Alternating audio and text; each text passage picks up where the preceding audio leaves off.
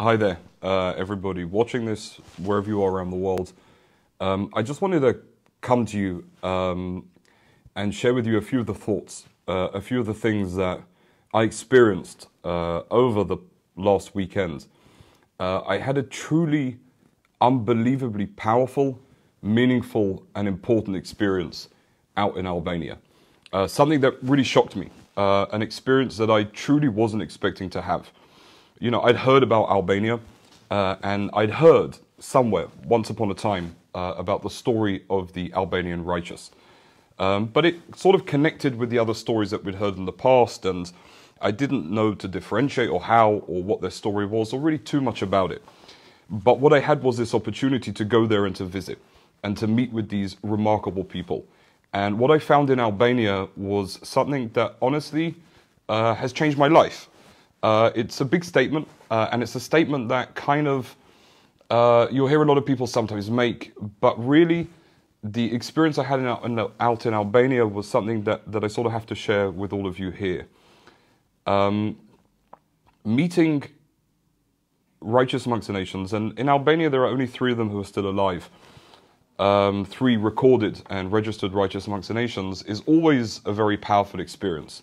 It's amazingly powerful for me every single time, every day, that Oliver and Veronica and all of our wonderful people From the Depths deal with the righteous here in Poland, with the free rides that we give them with the From the Depths taxis, and all the other things that we do to help them and tell their stories and so on and so forth. It's always a powerful and amazing experience.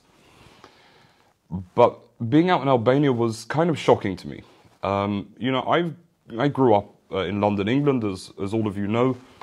And then lived in Israel. I served in the Israeli army, and my upbringing was focused obviously around my Jewish faith and around who I am as a Jew and around being a Jew and everything connecting to that. And I never sort of understandably really paid too much attention or understanding to other people's religious practices or what different religions meant. It just was never a factor for me personally.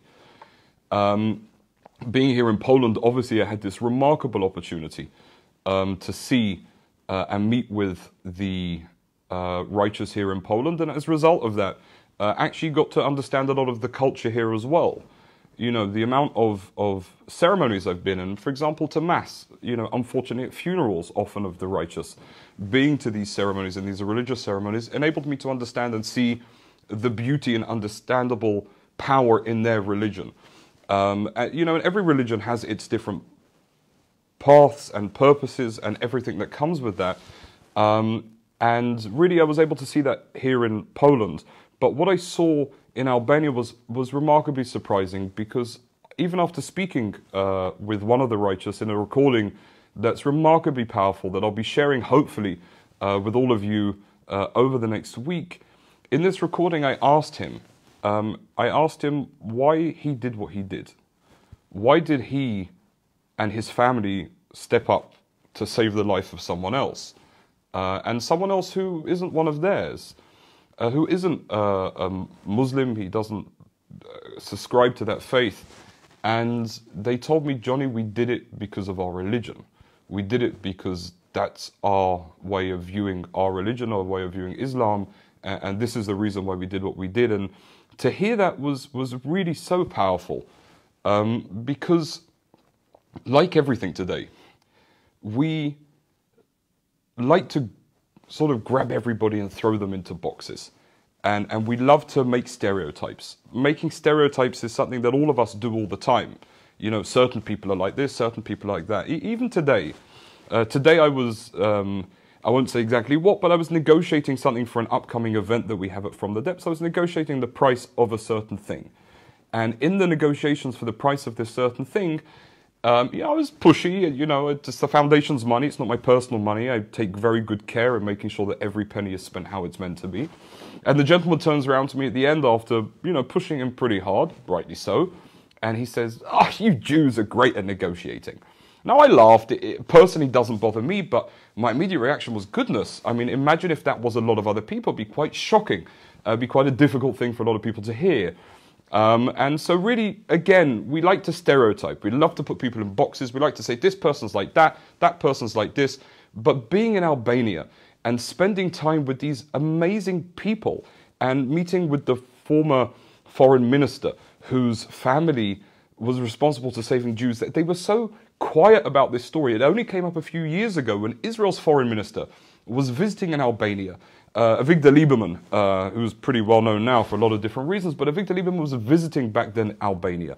And he was meeting with the Albanian foreign minister at the time. And the Albanian foreign minister, in small talk before negotiations, brought up this fact. He said, you know what? Actually, we have a story. My family has a story. They were responsible for saving Jews. And they were kind of shocked with this scenario. And so Lieberman asked for information, went, checked it, and it was true. Everything was correct. And Yad Vashem honored this remarkable person's family for what they did in stepping up and saving their lives. And again, you know, Albania is an interesting place. There's this notion of what they call besa, which is a notion that everything is open, that there's a friendliness and a decency that's given to all people, whether you're Jew or Christian or whatever it may be. In fact, I actually visited a church there run by redemptionists.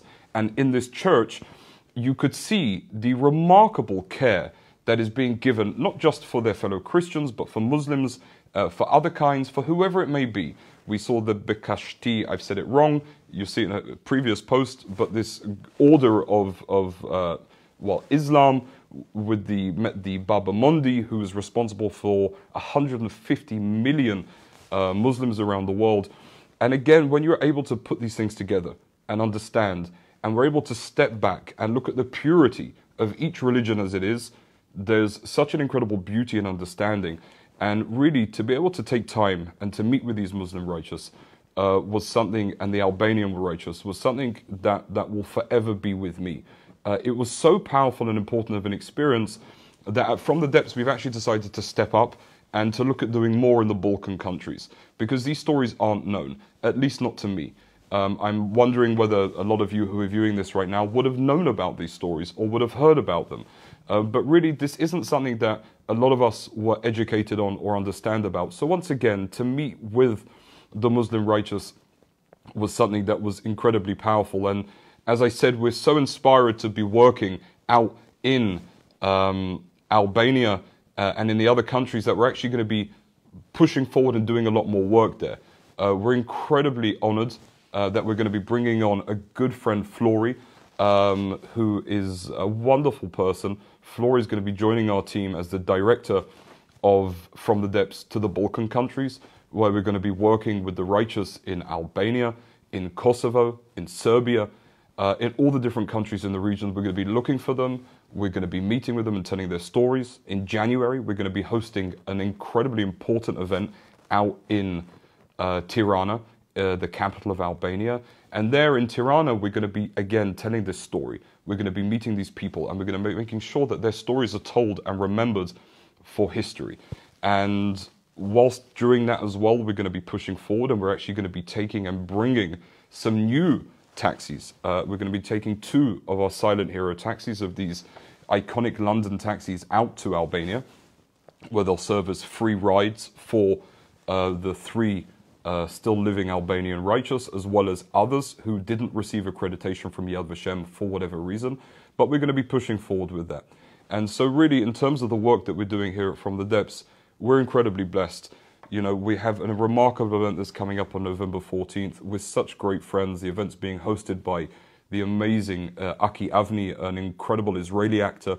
We're going to be hosting and having here Dean Cain with us, who played Superman, the amazing young fantastic Polish actor Alan Anders will be joining us as well, where we're going to be stepping up and again honouring and taking care and doing everything that we can to make sure these people are taken care of.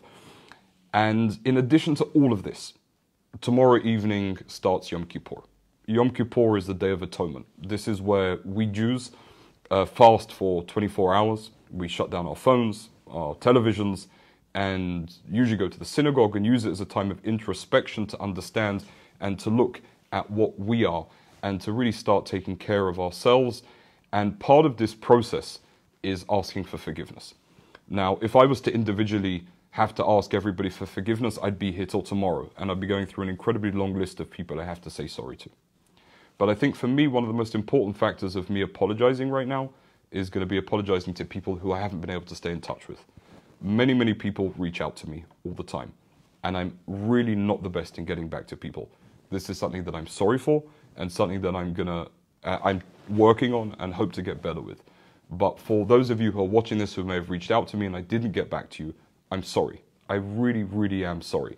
Please reach out to me again. I'll do everything I can to answer your questions, to partner with you, to work with you, to help you. Whatever you need, I'm here. So for that, I'm very sorry. For the rest of you who I have to apologize to, again, the list is really never ending. So there's a general apology that I'll give here right now to every single person who I may have offended. If I offended you on purpose or if I offended you by mistake, I'm sorry. I didn't mean to. I harbor no bad feelings towards anyone for anything. I truly believe that life is too short. So again, once again, if I've done anything that's wrong, I'm sorry. I truly, deeply apologize to you in the spirit of Yom Kippur, which is coming tomorrow. I ask you all kindly for forgiveness. Please do forgive me for whatever I've done wrong. But again, join us and continue sort of following this journey that we're on. November 14th, here in Warsaw, we're going to be having the most amazingly powerful and important event. We're so honored that we've even partnered with, I won't say too much now, but we've partnered with incredible people where we're going to be telling the stories. We have amazing friends coming to this event, righteous from Poland, righteous from Belarus. We have the former foreign minister of Albania who will be joining us here, the son of the righteous, to tell his family story. All of this is part of making sure that none of us forget this history. Because whilst it's crucially important that we don't forget the stories of the past when it comes to remembering the 6 million Jews, the 3 million Poles, and millions of others murdered for their religion, I am absolutely certain that just as important as remembering those who were killed, we have to remember and honor those who stepped up to do the right thing at the time. Because their stories are equally as valuable and equally as important when it comes to educating our future generations. My children behind me on the wall over there, that's the education that I love and I inspire to be able to give them. When my children were here in Poland recently, I took them to meet with righteous. This is exactly what I am hoping to do and trying to do and fighting to do. It's to make sure that we continue to tell these people's stories. And most of them are very, very old. Just as we're speaking now, I'm getting messages from my friends in Albania about some of the Albanian righteous who we've invited to be with here at us on this event, who unfortunately are unable to come because of health reasons. Again, these are people in their 90s. It's not easy for them to travel. It's not easy for them to do things. Unfortunately, the wife of the righteous is going blind. She needs medication that costs 750 euros every single month. If she doesn't do that, she's going to lose her eyesight. It was horrendous to hear. But, you know, in Albania, a country where the average wage, or if they're lucky, is going to be about 300 to 400 euros, $750 a month is unheard of. And if it's not for us to step up in these situations, all these years later, me as a 33-year-old, being able to honor a 90-year-old woman who her family also, she told us a story how they risked their lives to save Jews in Kosovo, but her husbands are recognized righteous amongst the nations. Isn't it for us to step up in these times? Isn't this the example that I should be giving my children on how to behave and what to do? So there's so much to think about and so much to do and so many powerful and positive things that all of us can take on ourselves and join us and take part in this. Again, you know, look, I run a foundation. We always need financial help, but it's not just that. It's also help us share these stories. Help us push them far and wide. Help us however you can in making sure that this history isn't just not forgotten, but is remembered forever as well. So again, for the final time, and from the bottom of my heart, a night before Yom Kippur, for anybody who I've done anything wrong to, I apologize. Deeply and profoundly, I'm sorry. And for everyone who I haven't, and who's watching this and thinking Johnny's done nothing wrong, thank you. All the best. From Warsaw, good night.